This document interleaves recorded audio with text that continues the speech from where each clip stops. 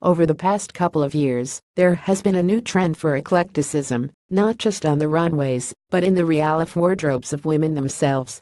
Wearing full look is out instead. Constructing your daily outfit from an assortment of different designers, different genres, different eras, is the modern way to dress. I was really interested in somebody who wants to be active and present nowadays. I don't want to say how they should dress, but how they should be free to experiment, said Mrs. Prada backstage after the show. Here, studded sandals were teamed with satin bustiers layered over pinstripe shirting, pretty puffs of dresses worn over workwear trousers, herringbone jackets given leopard print lapels, even flared 50s skirts made the occasional appearance in a thoroughly psychobilly fashion. It was diverse, to say the least, and thoroughly shoppable, although I don't want to be judged by sales, she laughed. My life is so much more important than sales. In digital, while talking about the soundtrack to a collection can often be a handy way to sidestep discussion of the clothes, the music that accompanies Miuccia Prada's runways are routinely as considered as the looks she sends out. This time, the likes of Lana Del Rey, Nirvana, Nina Simone, Sinead O'Connor, Suzanne Vega, The Cure, PJ Harvey and Seven Lira all made notable sonic appearances in a poetic cross-genre medley. They are different people, and each one has their own voice, she said.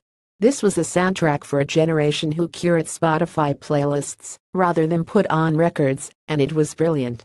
It was a little bit like the bootleg that you might get in a certain genre of movie, said Frederick Sanchez, the composer behind the music.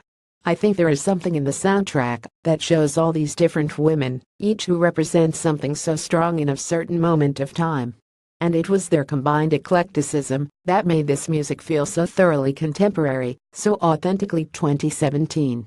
In digital, be strong, particularly right now. I want women to be strong, because still there is so much against us. So we need a lot of cleverness, intelligence, and strength, particularly now, Mrs. Prada continued, and these women they were punk, wearing mishmash combinations of studs and animal print, sometimes the pieces themselves looking like two distinct personas spliced together. There was a confidence in such an approach that was distinctly Mrs. Prada. Remember the John Waters Miu Miu collection, but it felt fresh and relevant, particularly when teamed with bare faces and gammon haircuts. How many models got a Guido chop specially for the occasion is yet to be noted, but it looks like plenty.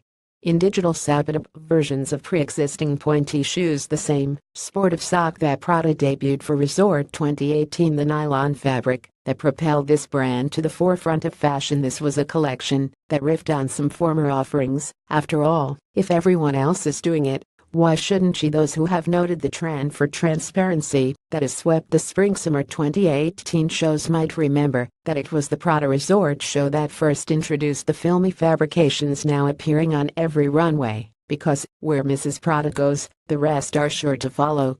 It won't be until next season that we see the impact of this collection, but it's sure to make a mark. In digital,